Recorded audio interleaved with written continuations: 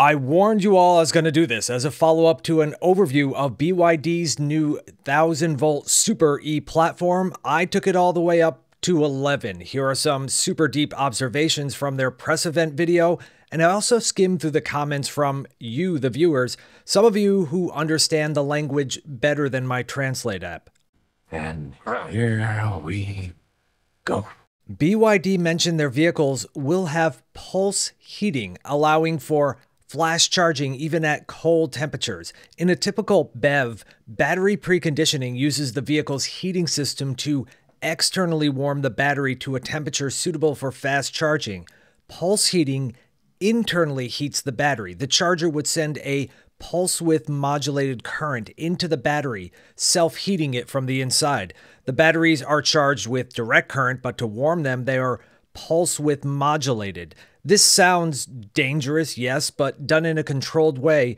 Research has shown promise, not degrading battery performance over hundreds of pulse test heating.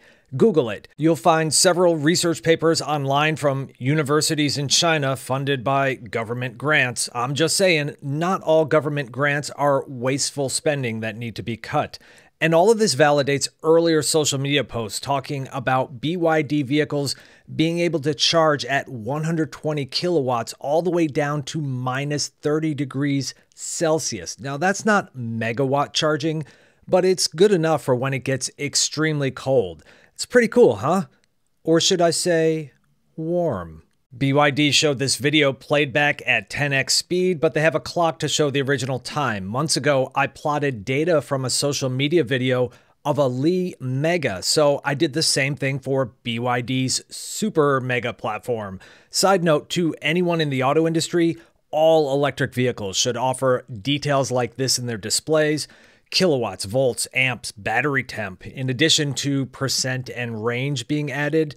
Showing the data to the 100th of a percent may be a bit overkill, but EV owners who want to nerd out, give them the tools to do it. Maybe plot a graph on each charge event. Anyway, you can see the much higher BYD peak charging, but it's only for a short period of time. Credit Li Auto for going over 500 kilowatts and staying at over 400 kilowatts for most of their tests. And this test was not done by the manufacturer, so it wasn't doctored condition. Li Mega uses NMC chemistry batteries from CATL. BYD uses their own new and improved LFP blade batteries. Meanwhile, in my car, here's a typical charging session. Yeah, going over 20. Wait, that's it, huh? Thermal management is critical in any EV battery, but pushing that much energy into them in a short period of time just raises the stakes. EVs with prismatic batteries have them sitting on a cooling plate, but BYD's Super E platform adds a second cooling plate on top. In addition, they are using direct refrigerant cooling, so they might use like R1234 refrigerant running through those cooling plates, not a liquid coolant. If you'd like to learn more about this concept, I'll put a link to yet another white paper funded by Chinese government grants. The system they tested is a dual plate direct refrigerant cooling. Sounds just like the BYD system. Last year, I talked to Prestone about the coolants they are specifically making for EVs. They demonstrated the different types of liquids on a Chevy Volt PHEV powertrains. The liquids used to pull the heat from the batteries are non-conductive fluids, but liquids are heavy, refrigerants are light, also non-conductive, and BYD says safer, and they are more effective at pulling out heat from the batteries. Combined, they claim a 90% increased heat exchange performance. I'm assuming the refrigerant is part of a heat pump system, so it could be used to warm the batteries, precondition them on cold days on the way to the charging location. And once there, they can use that pulse heat system that I talked about earlier to further warm them up if needed. The batteries themselves are new. The thermal management techniques are in addition to those new batteries. I'm just going to translate off the slides of the presentation. Details behind each innovation are probably in some research white paper online somewhere. In general, to achieve faster 10C charging, they need to make it easier for the lithium ions to flow between the cathode and anode. They said it has ion channel technology that reduces internal resistance by up to 50%, Dual electron flow reduces heat generation by 50%.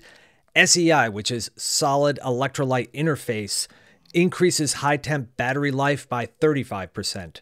The fast-charging batteries contain all their latest innovations, but don't expect this to become their mainstream battery. This is their answer to other Chinese automakers who are charging at over 500 kilowatts. There will still be plenty of BYD vehicles in the future that charge just fine at slower speeds with a more affordable electrical architecture. There were several comments about the dual cable charging, some saying that my observations were wrong. I think we need more explanation from BYD on these details.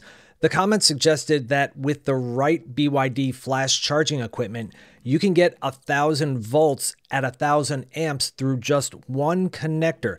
The reason for having two connectors on the vehicle is to use lesser hardware. For example, if you come across a row of 250 kilowatt chargers, you can plug in two of them to get 500 kilowatts. But the videos I keep seeing, they show visuals of two flows of energy. That's why I think even with the BYD flash chargers, they'll require that. Each side being 1,000 volts, but the amps are split across the two. You sure about that? I could be wrong on this. I fully admit that. I know that GBT is not officially rated to carry 1,000 amps. That's why in China they're working on the Chaoji standard, which is a higher voltage and higher amperage connector for the future vehicles. Perhaps BYD just pushes higher amps until the temperature reaches a threshold. Plenty of other Chinese automakers are pushing more than 250 amps through one single GBT connector. In North America, J3400 was redesigned to accommodate higher amps, but to do really extreme charging, the Megawatt charging system was designed mainly with electric trucks and ships in mind. At first glance, the flash charger shown looked like there are two powered cabinets, one for each of the cable connectors on the dispenser. But the cabinets are not the same, and watching it again tells a story of how they plan to incorporate battery energy storage into the sites, particularly in areas where the electric grid may not be able to support such high-powered charging. They aim to make these available anywhere there's electricity. One cabinet is for the power electronics, the other houses the battery storage, BYD batteries, of course. The diagram shows that the power station may have to supply more electricity to homes and businesses during peak demand. That's when the system would dynamically draw power from the battery storage on site. Then in the evening, when demand is less, they can recharge the stationary battery. This is not a new concept. Most charging providers are working on the same or similar designs. Each charger has two cables with connectors capable of simultaneously charging, and it's rated at well over 1,000 kilowatts, 1,360 to be exact, lending more credibility to the comments that one cable is capable of much more than I imagined. They also know that owners will sometimes have to use lesser charging hardware, so they point out that the vehicles on the Super E platform are compatible with older 500 volt and 750 volt chargers. To do this, they have to step up the voltage to roughly 1,000 volts needed. Other 800 volt vehicles do this as well, like the Hyundai eGMP platform, which uses the motor inverter to boost voltage. So apparently BYD will also. BYD is shifting this platform towards cell to body, where the pack is integrated into the body structure for increased packaging efficiency, reduced weight, and lower cost. Glad I got some of those details off my chest. My translations may be off a little, and some details we're still left to speculate until reviews start to roll in and questions get answered by their lead engineers. But I hope you can see that this is way more than just a 1,000 volt EV. Even when American companies get their hands on one of these BYDs, they're going to be hard pressed to identify and understand all the microscopic details that make this EV sparkle. Oh, and BYD officially unveiled the Quinn L EV, which is less exciting, but still on the wonderful e-platform 3.0 Evo. This company just doesn't know when to stop.